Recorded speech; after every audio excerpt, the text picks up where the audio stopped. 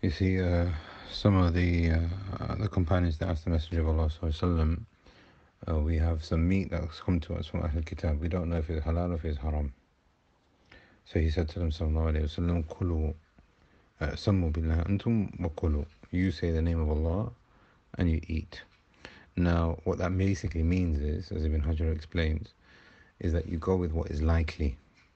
Ahlul Kitab at that time were going to slaughter with the name of Allah over it. So the Prophet ﷺ is saying here, go with what is likely. If you think that it is likely that this meat is halal, but you're not 100% sure, say the name of Allah, you yourself, and then you are absolved from any kind of blame, and you are from those people who are eating and drinking by the name of Allah and being thankful to Him.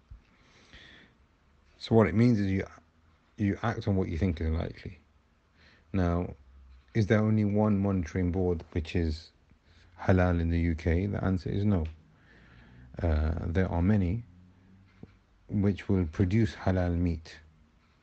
The issue between HMC and these other groups is that HMC have a zero stunning policy, whereas others, they stun but not stun to kill. Now, not stunning to kill puts an element of doubt into the meat, and this seems to be the correct view. And this is why I personally side with HMC.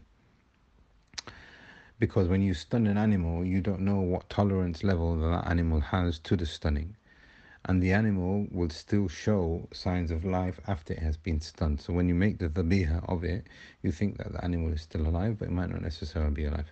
Even if we take this argument aside, the Prophet ﷺ told us, Inna Allah kataba ihsan fi kulli shay. Allah has told us to be muhsin and good in everything that we do.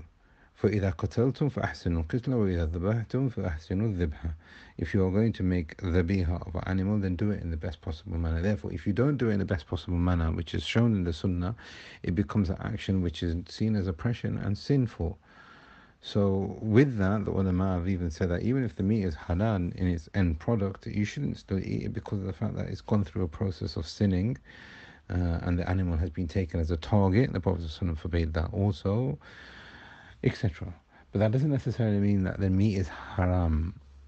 So now what I'm trying to say to you from all of this is that if a person provides you a meal and it's not HMC, and he's of the view that it doesn't have to be HMC, HFA might be halal, or any of these other groups, they might be halal, then you have to do what you think is best and stay away from that meat. But if you happen to have eaten from it and said Bismillah and you've said Alhamdulillah after it, and then it comes to your attention that it might not have been HMC or it might not have been this or that, then there is no sin on you on that. There is no sin on you on that, because of the fact that you have done and acted upon what you think is likely, and you've said the name of Allah over it, and inshallah there is no blame. There is blame if you are negligent, but you have not been negligent in this case.